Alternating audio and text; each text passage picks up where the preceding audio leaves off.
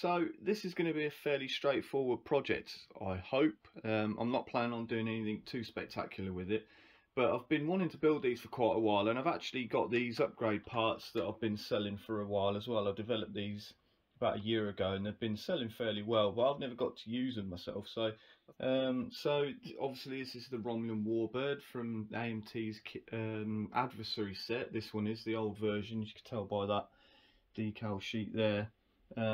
They've re-released this, I think, at least once since this initial version of the kit, and it's exactly the same.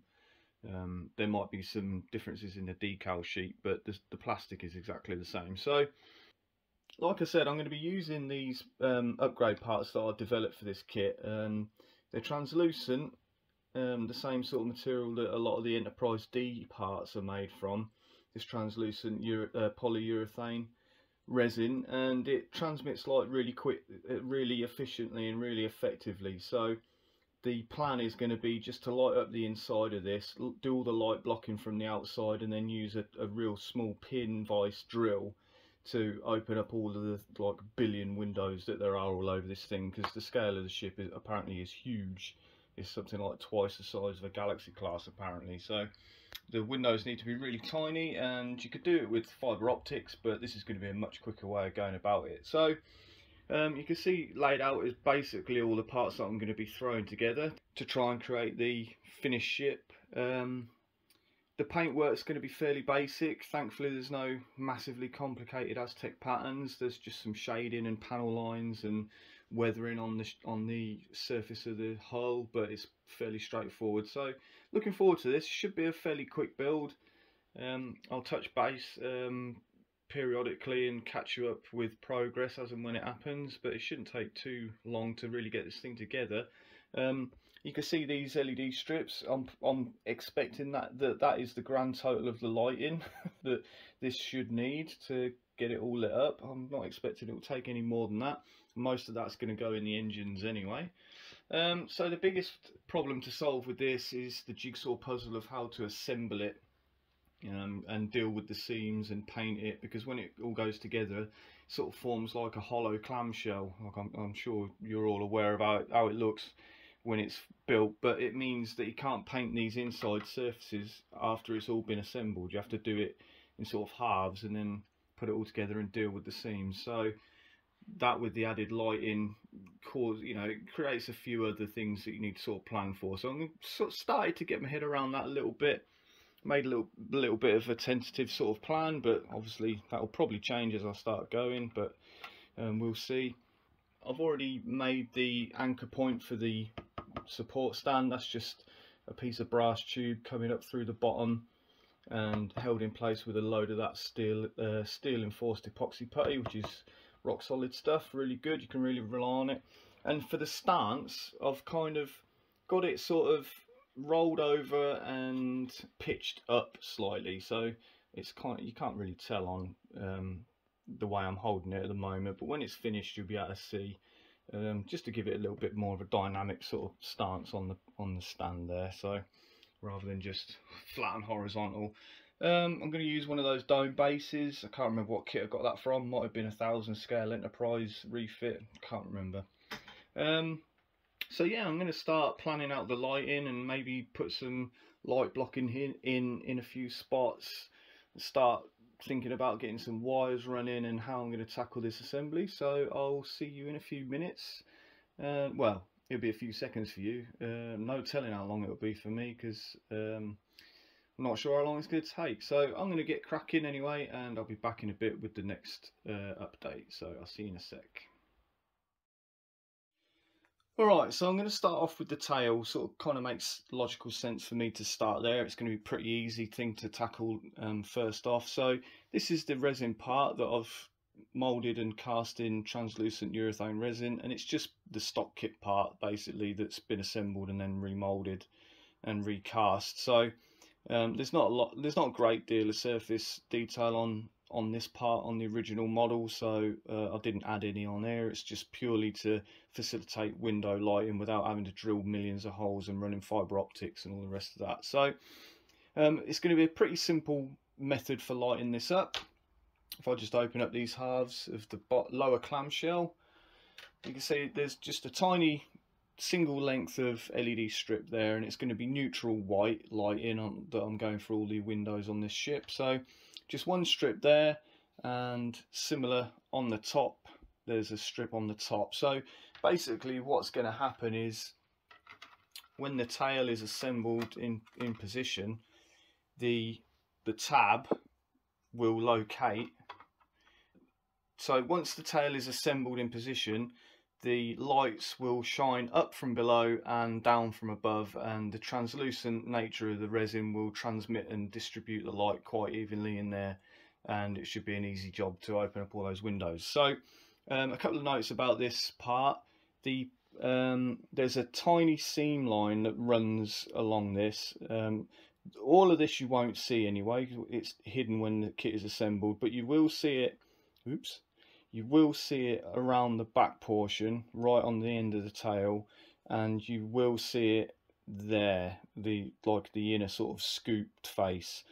That's just where the part line on the rubber molds come together, and you get a tiny seam there. It's completely unavoidable, that's always going to happen. So, but it's just a simple case of giving it a rub over with some sandpaper, couple of layers of primer, and polish it away, and that'll be disappeared, and you'll never know that it was there in the first place. The other thing to mention is that if you're going to do this, if you're going to go this route yourself, you'll notice that the clearance between the LEDs and this tab isn't enough to allow both in the same space. Like, there's just no room there once the LED tape is there, so you're gonna have to sand this down a bit. I mean, if you wanted, you could completely remove it, but there's no need to do that. Probably take it down by about half and just leave enough there to engage with the locating slot, and that should be good to go. So that will be very simple to take care of that. And you can just see on this head section, this is the way I'm going to go about lighting up the head. One tiny length in each head half, and when it's assembled together, they'll face in towards each other, and there'll be plenty of light in there that should get spread all throughout this head and give us plenty of light. There are some windows up in these areas, I believe. I'll have to go and check the reference again, but from memory I think there's a lot of windows in here. So if for some reason it appears that they're getting a little bit dim and there's not quite enough light and it's not spreading enough, it will be a simple job of directing an LED into the neck and getting some more light coming in from this direction, and similarly from below, just pointing LED through there, and it will spread the light down through the lower arm and get those windows lit, because I know for sure there's a lot of windows along that part there. So should be pretty simple deal. So I'm going to move on and get some more of this tucked away and get some more of the plan in my head, and we'll see what happens next. Let's have a quick look at these engines then. So you can see I've put some LED strips in there, and I've tinted the clear parts with some clear green paint, because obviously these are neutral white LEDs, just to, you know, for simplicity's sake, and I don't have green strip LEDs at the minute, so the old tint technique will be alright for this. I don't generally favour this kind of method. I like to leave the clear parts as a frosted sort of neutral colour, but yeah, it'd be fine. I'll go that route with this. Trying something slightly different to diffuse it, because obviously a row of LEDs like that is going to cause a row of hot spots. And normally I would use like fibre fill or you know, that cotton woolly sort of material to diffuse all this, but I've got some of this plastic, it's like styrene board, corrugated board sandwiched between two sheets. You see this sort of thing on signs and things like that in supermarkets, and I've got some of this in my stash, and I thought actually I'll give that a crack, and it actually works really well. So if I just lay that there for now, again, this was white before, I've just sprayed over it with some translucent green. This is going to be quite crude, but you'll get the idea. I've got some of this like foam packing material that you get if you have something valuable in the post, it'll have this stuff. So I'm going to sandwich that in there for those front emitter parts, and just to get an idea of what sort of diffusion I'm getting from this styrene sheet. No, that's not bad. That's pretty good. It's a bit hot spotty, but that's more down to the fact that the sheet is sitting on the LEDs. There's a little bit of clearance here, and what I'll do is I'll stick it to the back of that clear sheet, that clear part, so it's in contact with that, and there'll be a slight gap, and it will diffuse it even more because the LEDs won't be in contact with the plastic sheeting. And you can see it doesn't really show on camera, but it's like a nice I don't know, it's like an energy, it looks like an energy sort of diffusion layer behind there, created by that styrene. When it lights up, it gives it a nice look, so I'm pretty pleased with that. The only thing is these front emitters aren't lighting up very well, so I might try and sneak in like a little SM LED pointing out the front somewhere, try and cram it all in that tiny little space. So I'll scratch my head over that for a little bit, and I'm sure we'll be able to get these engines lit up pretty easily, so let's crack on with that. So moving on, I've got all of the wiring in, which isn't a great deal. I'll put a couple of pictures up now so you can see what there is. It's, like I said before, this is really basic. There's not a lot of lighting in this thing. So and I've sealed up the clamshell halves for the top and bottom, so you can see where that row of LEDs for the upper hull and on the lower hull, they sit there. So those lights are going to shine down into the tail. But yeah, I've dusted that in white primer just so I can see any surface blemishes. It's important to do the first layer of paint in white, because then the inner, it's kind of difficult to explain, but if you imagine if you were inside this solid piece looking out towards the face, that layer would be white now. So when you cover that with grey or black to do your light blocking to get it all light tight, it would still have that initial layer on the inside of the clear would be white, if that makes sense. And it gives you a much better light dispersion and brightens the whole thing up. That'll become apparent later on in the build. So what I did do just quickly is I masked off these faces so they didn't get any of that white, because obviously that's where the LEDs are going to be shining up through, so you want the light to get in there as much as possible. So, and also it's the contact point where you're going to glue the part to the upper and lower hull part, so you don't want any paint there anyway. So the idea is, so I'll just throw this power supply on. Now this is only very crude again, because there's only obviously one light source at the minute. That will be mirrored on the upper surface when the top part of the hull is in place. But once this is all light tight, it will look a lot more even than that. Particularly when I just start poking little holes in the paint with a little drill bit, it won't look like this. It will be much more sort of evenly spread throughout the part. Once you start trapping that light inside with the layers of paint, it sort of starts to bounce around and even out quite a lot. You'll still get slightly brighter windows down here than up there, for instance, but a little bit of variance is good anyway, because the windows won't all be lit consistently if this thing was real anyway. So that's how it's going to look. So pretty simple affair.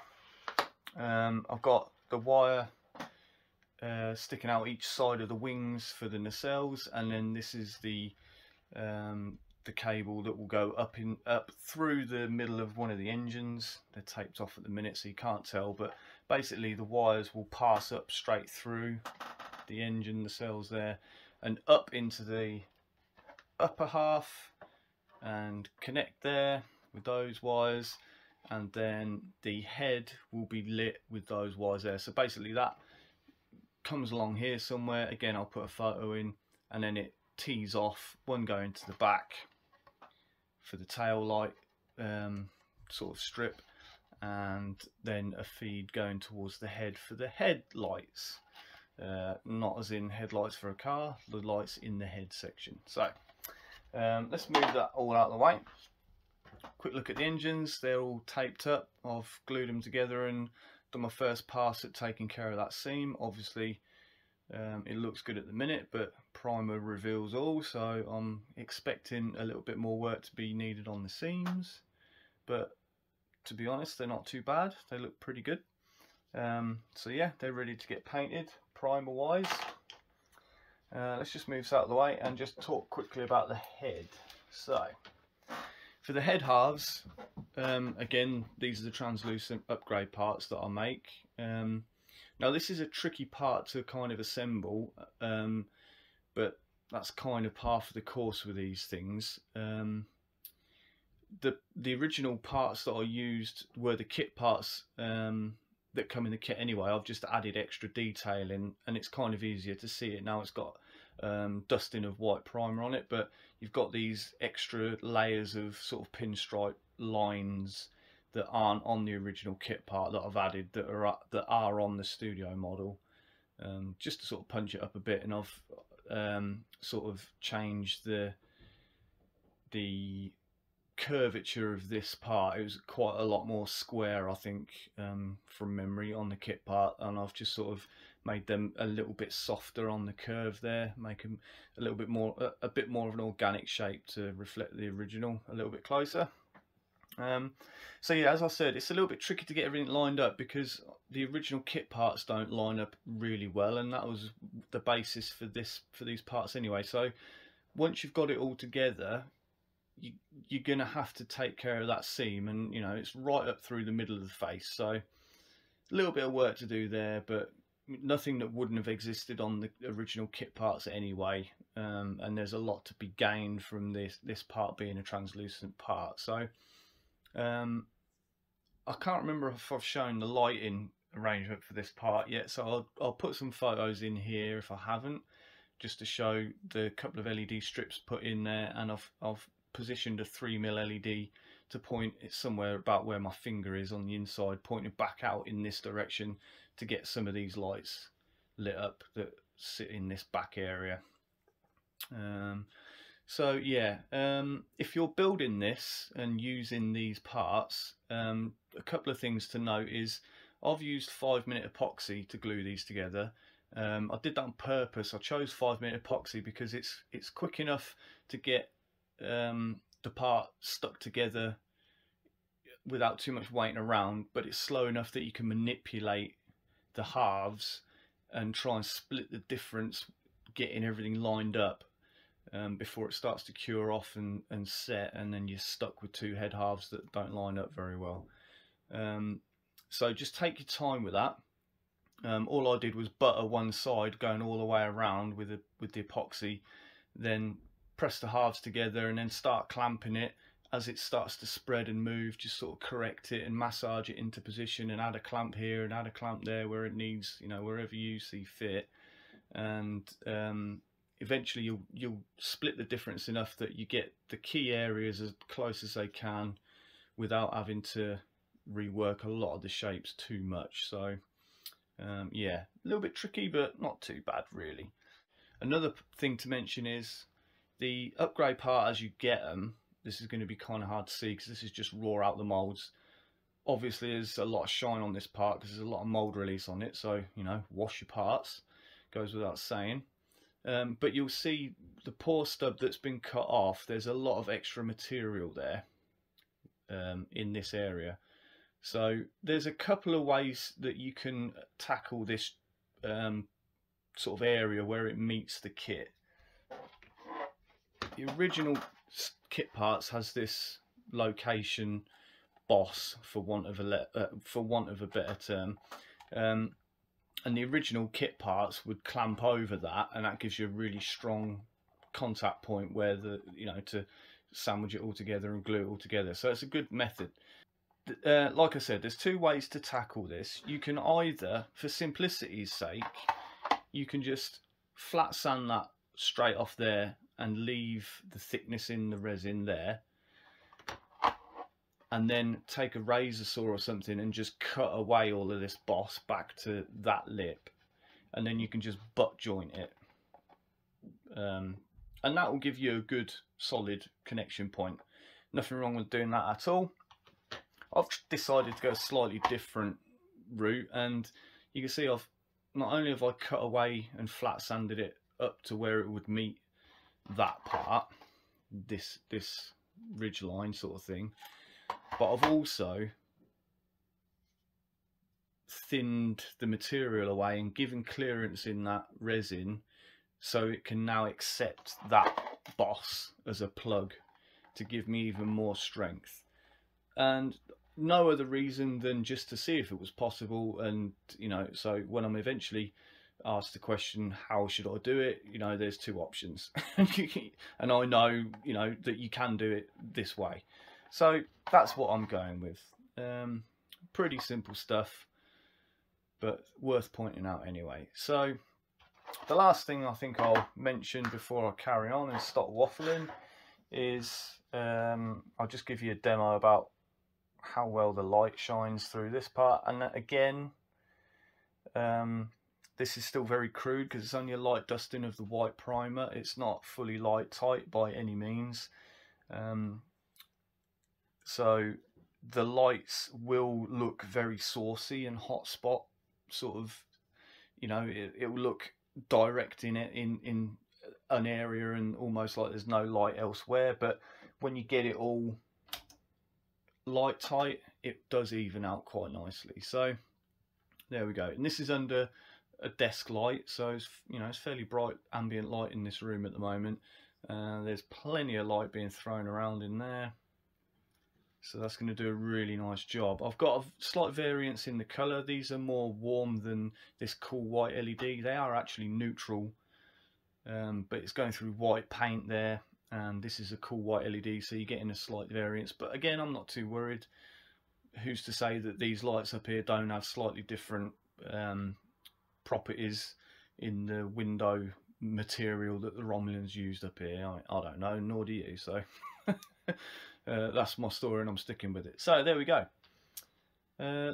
Very effective. This translucent resin really works really well for this application, and it's going to save me loads of time at the back end when I start drilling through the paint and just opening up all these billions of windows. It's going to start looking really nice. So there we go. So now I'm going to start taking care of the seams on the head, start tidying that up. I need to do quite a lot of work around this shockingly bad fit, but again, the kit is famous for this sort of thing. It's a very old kit. I got it together as well as I could, but it needs a lot of work. So yeah, going to crack on with that, and before you know it, I'll be throwing paint at this thing, primer it and painting it, so it's going to be a pretty decent quick build hopefully. So I'll be back in a sec with a little bit more progress, and I'll catch you up as and when. So see you in a minute. Right, time for a quick catch up. Apologies if I'm snivel into the camera. I've got come down with a cold the last day or so, so I'm feeling a bit under the weather, but I'm cracking on with this anyway regardless. So dealing with the seams on these sort of upper and lower hull halves. This is the lower one, obviously. The front seam is nice and tidy, so that's nice. Just working on this horrible fit issue that plagues this kit. Huge gaps there, and yeah, it doesn't really fit together too well, but making the best of that as it comes. And the nacelles, just one example here. Yeah, really nice and clean. Looks like one solid piece of kit, so happy with that. Just a quick mention about these extra parts that come in the upgrade set. These are the sort of surface dressing details that don't come on the kit, that were missed for whatever reason. I don't know whether they didn't have full access to the filming model when they made the tooling for this kit, or whether it wasn't finished, the filming model wasn't finished, so they just sort of based it on how it was at that time. I don't know. Maybe I'll find that out during the course of this build, but can't really explain that. But anyway, these details are missing, and they are provided in the upgrade set. And as you receive them, they'll have this surrounding material, just from the way they were cast, they'll be on like a little raft of supporting material, and then after you prep them, this is how they'll look. It's sort of tough to make it out, especially when the big fat hands in the way, but that's one of these sort of weird sci-fi shovel looking thing. These detail parts go on the side face of the nacelles. Now it's kind of tough to see whether they're on both sides, because I've seen reference photos of the side of a side of the Romulan filming model that doesn't have it, and I've seen reference with it on there, so I don't know whether they were removed or they were added at some point, or it had it on one side and not the other, and it depending on which side was facing camera, I don't know. So I've provided two in the kit, so you can make your choice and you can put one or other, or you can put them both on. But again, it comes on cast on this like larger piece of supporting resin, which you need to clear away. And when you've done that, obviously it looks like that, very thin. And finally you got these little pips that they go somewhere here, I think. I think from memory, I might be wrong, but I think they sit there, obviously the other side is there, and you get these, one there and one there.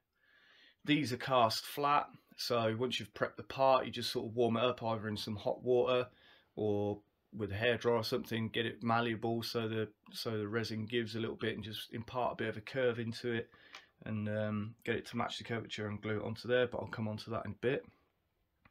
So yeah, these surface dressing details. So as I said, you'd need to do a little bit of prep work, so I'll just show you that in real time, just to show you how easy it is. Just clear the decks a little bit.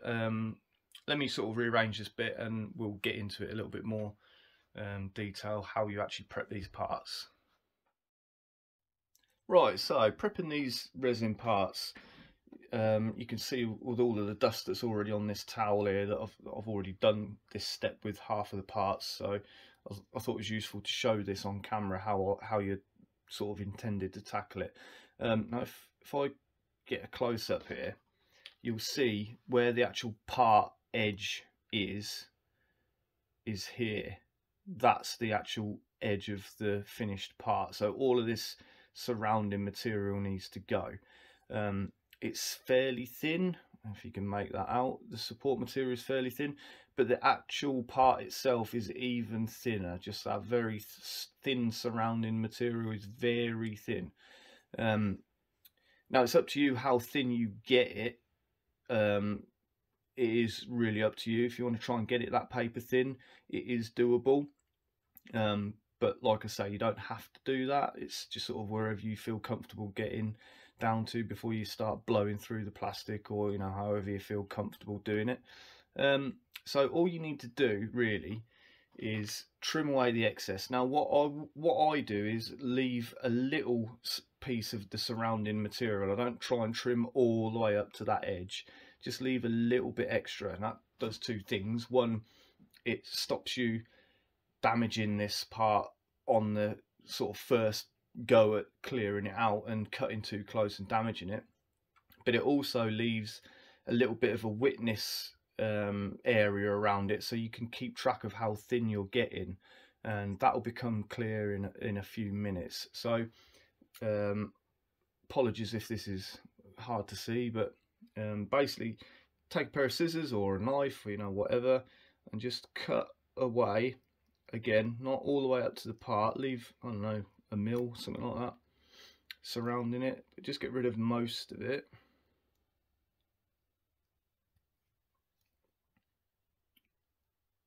Like this. Not being too careful, too precious, or waste material anyway. So I've cleared it out, but now you can see I haven't gone all the way up to the edge of the part. It's there, but I've got probably about just over a millimetre, something like that, of the excess material still showing through. It's a good indicator there where you've got the beveled corner of the actual part, and like the sharp edge of the surrounding bit. So now it's just a case of flat sanding it, and to do that I've got some 120 grit sandpaper that I've just double stick taped to a block of wood. It's poor man's flat sanding block, very cheap, as am I. Does the job really well, and 240 grit just to sort of smooth off at the end. So the idea being is you just lay it on your sanding block and gently and as evenly as possible, with a little bit of pressure but not too much. Just start backwards and forwards, a few passes, and it's very important to do this. Turn it around and do it again.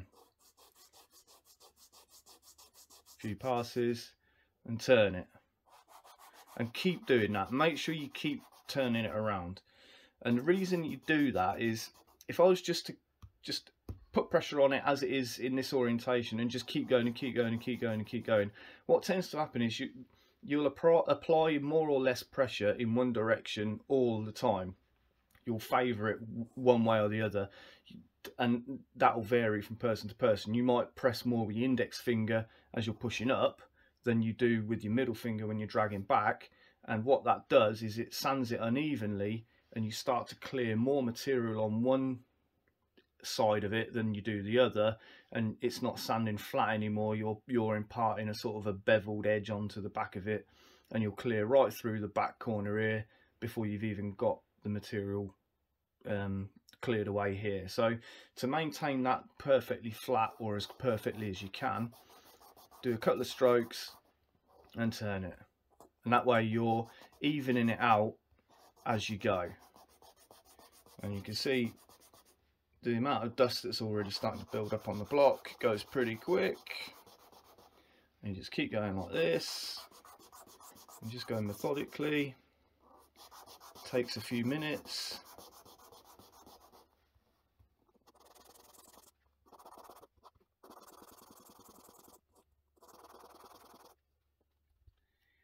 Blow off the excess and have a look, see how we're getting on. Still a fair amount, but you can see even with me turning it around, I don't know if you can make that out, I've got slightly more thickness still on this front corner than there is on this back corner. That means that I'm slightly uneven when I'm sanding this, so I need to try and put a little bit more pressure on this corner.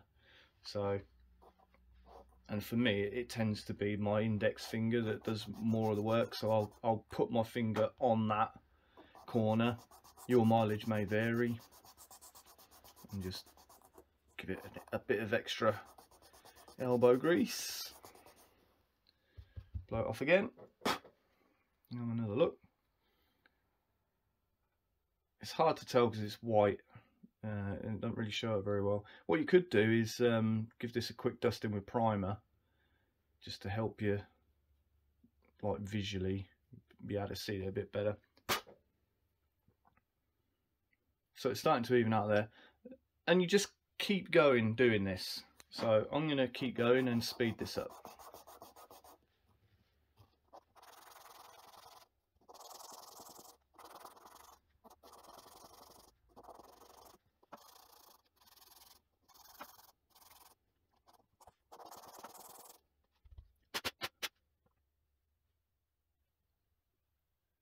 Right, so I don't know if you can see, but that is getting really thin. It's literally like paper. So I'm nearly there. So I'm going to keep going until that is all the way sort of crumbled away. And what will happen is as you sand that surface, as it gets thinner and thinner and thinner and thinner, we're going to indicate it half sharp. As this surrounding material gets thinner and thinner and thinner, as you meet this depth at the bottom of the edge of the part, this will just sort of peel away. As you break through and clear it, it'll peel away. Then you know you've got to the actual thickness of the part. Again, I'm still a little bit thicker there on this corner than I am here. This is paper thin, so I'm about to break through there. So I'm going to keep going a little bit more. Only take a few more seconds, and then I think we're thereabouts there.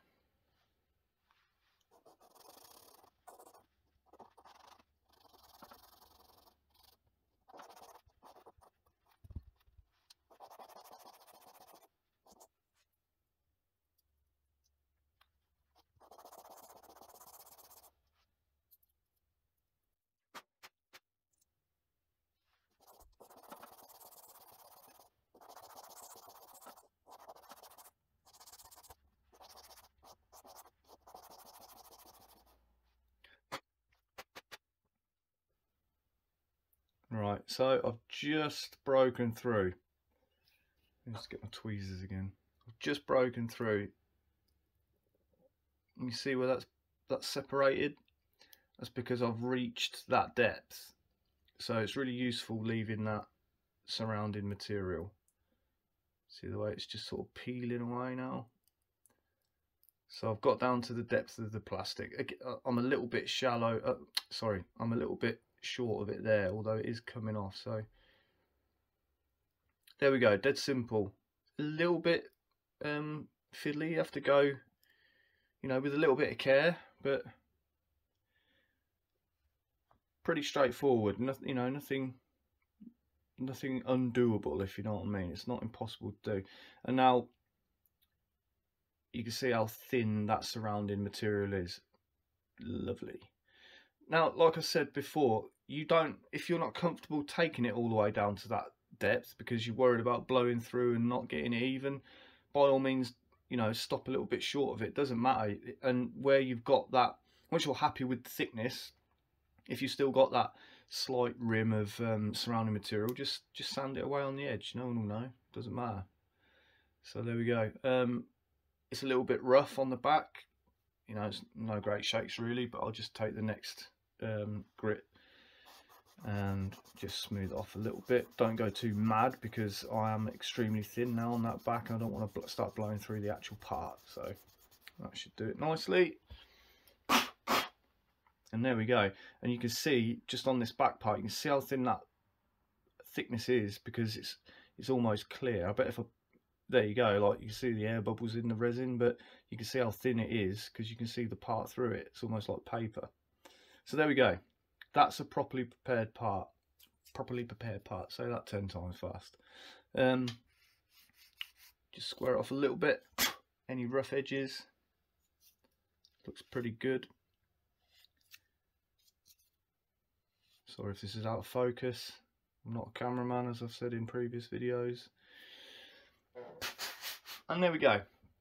That's the process, and you repeat that process with all of the parts. The trickiest one is probably this little pip, just because it's so small. It takes a little bit of effort to sort of hold it under your finger, and you know, take a little bit extra care, keeping it as flat as you can. I did give a little bit excess thickness on the part just to help mitigate any issues of sanding it unevenly and not getting it dead flat, to give you a bit of a chance to try and recover it before the part gets too thin. So again, go to your preferred thickness. If you're a little bit worried at some point, then just stop and leave it at that. It's no worries. So I'm going to repeat those steps on the other two parts until they look like this. Look at the state of my hands. Bone dry, lake beds. Anyway, so I'm going to do that and I'll be back in a few minutes. So I'm just clearing away the excess on this thin part, and I just thought it was worth mentioning that this is a very thin, fragile detail piece. You can see there's some really thin bits in the middle there, so take extra care when you're back sanding this that you don't crush those parts, and also that you don't blow all the way through the material. So this part in particular is one to take care doing. So if you get to a certain depth and you think, you know what, I'm getting a little bit worried about this, then there's no problem in, again, just sanding it flat along those edges, squaring it up to where the edge of the part should be. You can see it there. That's the actual edge of the part. And just take it to as thin as you're comfortable with, and then just finish the edges off. I'm going to keep going because why not? But yeah, I just thought it worth mentioning, you know, do your best not to damage these parts because they are super thin. Anyway, I'm going to carry on.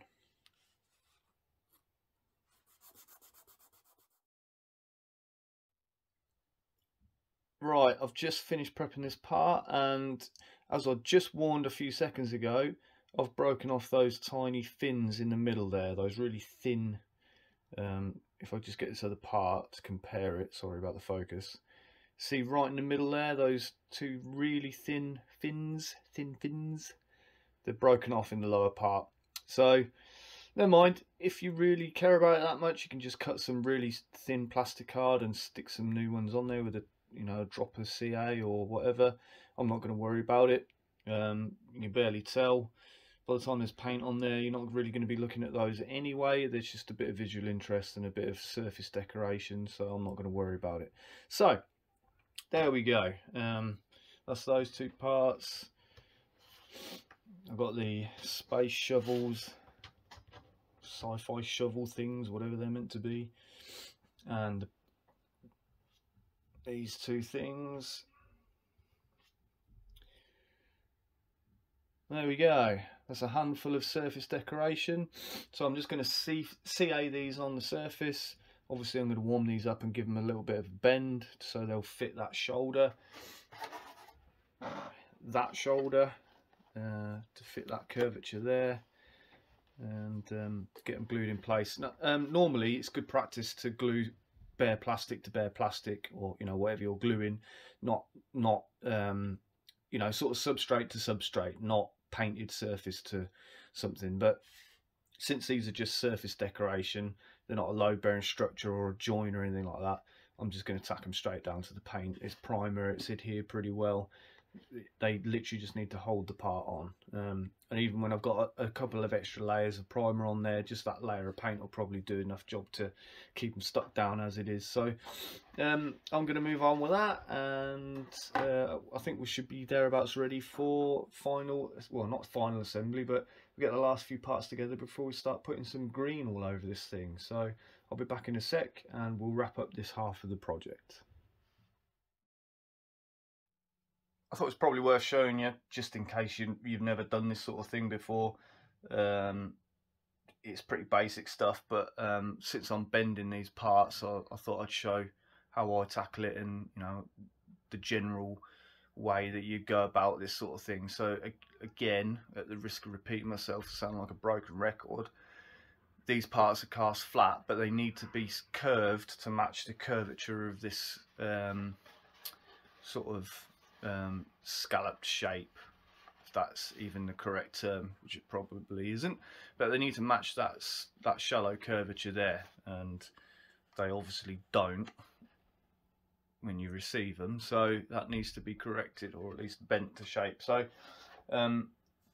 with resin, it's just a really heat sensitive material. If you introduce some heat into it, it gets quite pliable, and you can bend it to a shape, hold it there, wait for it to cool down, or dip it in cold water, as long as you can maintain that shape, and it will hold that shape once it's cooled back down. So what I've got here is just some hot water, boiled the kettle, and then pop the button just before it actually boiled. So all I'm going to do with my tweezers here is just going to hold it in the water just for a minute or two, and that's going to warm that resin until the part is nice and pliable. And then I'll just bend it to shape, get it to match this curve, and then wait for it to cool down enough that it resets. So it's just a bit of a waiting game. Obviously don't burn yourself when you're doing this.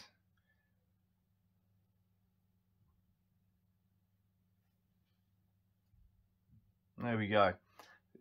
I mean, obviously you can't tell, but this part now is really soft and pliable, but it's not going to stay like that for too long. It's soon going to start cooling down. So I've got a nice bend in there, and I've found that it's actually better to over bend these parts, and then as you're putting it on that curved contour, they'll sort of flatten out, and you can apply a bit of pressure and get them to match that curve more closely. So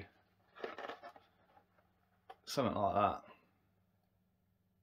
And there you go, dead simple. So, and yeah, so this has already started to stiffen back up again because it's starting to cool off. So dead easy. So I might as well do the other one since I've got a camera set up, and you know, can't hurt to see it twice, eh? So we'll just repeat that. Just leave that there. Again, this water isn't boiling, but it's not far short of boiling. You can probably do this with hair dryers if the part is thin enough, or a heat gun set on, you know, really low.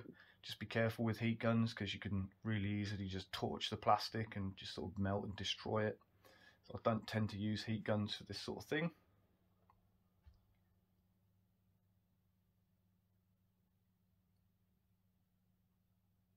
A few seconds does it.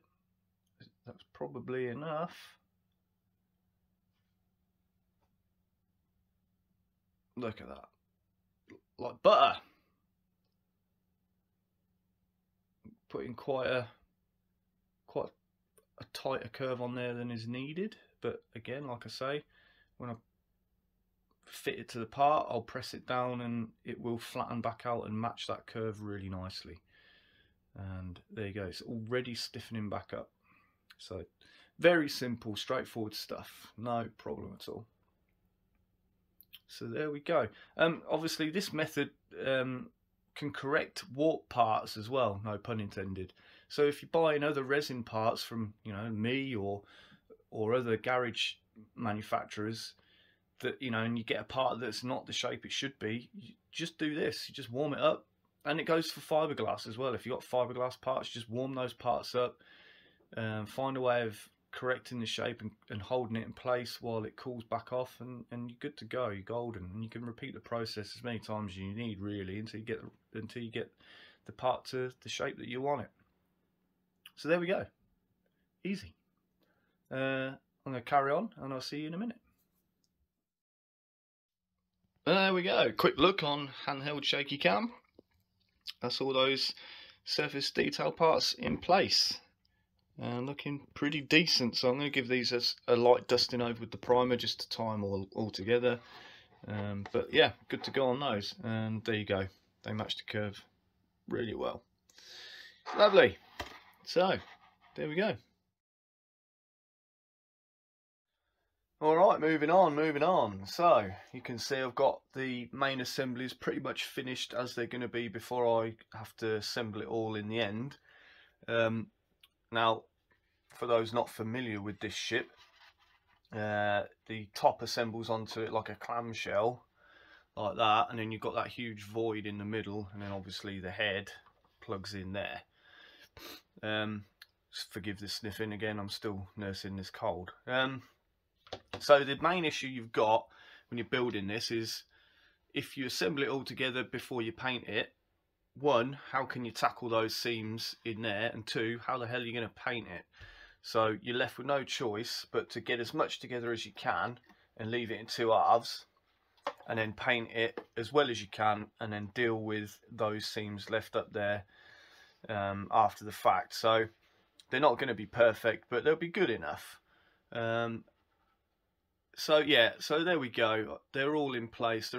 I use 5-minute epoxy to get the engines and this tailpiece in position and get them lined up. And I used actually the upper half of the clamshell to trap everything in place and hold everything in position alignment wise while the epoxy cured it. So I didn't get misalignment with the engines sort of leaning to one side or getting the tail leaning to one side.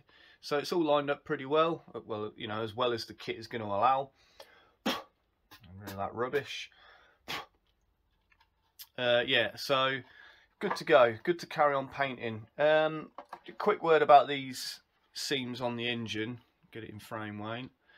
Now, ordinarily I would fill that in and make that go away, that separation there, but I'm not gonna bother with this because I'm not gonna overly fuss over it. This build is more just sort of a showcase for the parts more than anything else, the upgrade parts. If I was to build this again, I would make that seam disappear completely, because if you look at photos of the original, that should be a completely like seamless transition going up and over up into the upper part. But like I say, I'm not going to worry about that too much. I might do a little bit extra cleaning up. There's some little spots here that are pretty obvious, but again, I'm not going to worry too much about it because it's a bit more of a, it's not a finished piece as like a display piece. It's just a show piece for these parts, as I've said. So I've pulled the masking off of this engine and just off the top of this tailpiece, just to give an indication of how the lighting is looking. So if I just switch on the power, and there you can see how well the diffusion is tackling that green LED. Now you'll notice at the bottom, well actually and the top, there's some patchy bits where the clear red paint has been attacked by the resin. I used what did I use? Can't remember now. It might have been UV Cure clear resin to stick this clear part in, and it's actually attacked the green the transparent green paint on the inside of that, which is a bit of a bugger, not ideal. So what I might end up doing is masking around the outside of this and then giving it a couple of coats on the outside to see if I can mitigate that a bit and make that go away a little bit, or even maybe frost it with some dulling spray or something. Not sure. I'll give it a go anyway, but I'm not going to worry about it too much. And there's the front sort of collectors. It looks overly hot spotty on the camera, that very front emitter. It's not quite that stark to the naked eye. And if I just turn this overhead off,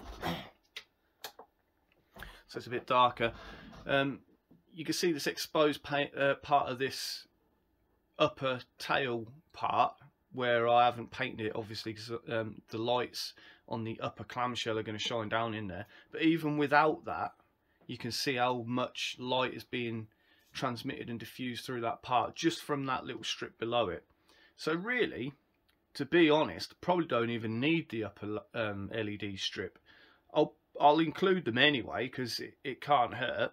They're already installed and the wiring is already there. But so if you're building this using these parts, I would say once you've light blocked it all and got all that light trapped and bouncing around in there, you probably don't even need two strips. Just one will do it. It looks like there's more than enough light in there to get all those windows lit up. So there we go. There's a few tiny little light leaks, but I'll tackle those as and when with either a paintbrush or the airbrush, because I've bombed enough primer on this now. I don't want to keep throwing loads of primer on it. It's done the vast majority. Any little bits like down in there, those little, I don't know if they're phaser emitters or something, I'll tackle that with a brush or the airbrush or something like that. So there we go, that's the lower part, all ready to be turned green. So just before I move on, I'll give you a quick look at the head, because that's ready to go. Seams are pretty well taken care of. There's a few little nicks here and there that I might deal with as I go along, but again, I'm not going to get overly fussy about it. But for the vast majority of the seam is gone and about as clean as it's going to get. You're not going to get any cleaner than that using the original stock kit parts either, just for the nature of how it gets assembled. And having a seam running through all of that surface detail is a bit of a nightmare, but it is what it is. It's the only way I can make this part and have that chasm inside there to allow lighting. And I could make a master and preen all this up perfect and then cast a solid piece, but then you'd have to try and drill down in there manually and try and poke an LED. It's problematic. So having cast in two halves allows me to give you that chasm inside there, that clearance, to get any lighting components in there pretty easy. And dealing with that seam isn't that difficult really. So yeah, there we go. So might as well just put some power to this while we're here. And there we go. Obviously you can't see a lot, just where the paint is thin, where I've been dealing with light leaks and that. You see where there's light just sort of poking out on the beak, the end of the beak there. So plenty of light. You can see some light leaks still. Forgive the crude nature of this, but yeah, so again, same story. I'm not going to start bombing more primer on this because there's already a lot on there. So what I'll do is just tackle those either with flat black on a paintbrush or with an airbrush, either. So yeah, good to go. So that'll do for this part. Oh no, hang on. Just a quick look at the upper clamshell, the upper half. Again, I've taken care of the seams around this part about as well as I'm going to. I'm not going to spend too much time getting overly fussy about it. If it was a display piece or a commission, obviously I'd make it look a lot better than it is now, but this is just a showcase for these parts, as I've said before and repeating myself. So yeah, that's the upper part, good to go. You see the wires to pass through the various sections, so I'll hook those up when I come to assemble it later on down the line. So in terms of build and assembly, I'm about as far as I can get, and have to paint this thing now. So I'll leave it here for this part, and I'll come back in part 2 and we'll talk about the paint then. So that'll do for now. Thanks for watching the video. I hope you find this useful. I hope you like the look of the parts, and if you've already got them, then I hope this sort of helps illuminate, no pun intended, how best to use them. And they really are straightforward, easy to use parts, and you'll see once it's all been painted and I start clearing out these windows with a little pin vise drill and just poking the holes in the paint, you'll see just how quick it is to get really good looking lights and thousands of windows without running loads of fibre optics and drilling through the plastic and all that nonsense. So yeah, again, thanks for watching. I'll see you in part 2 before we start throwing some paint around. So catch you in a bit.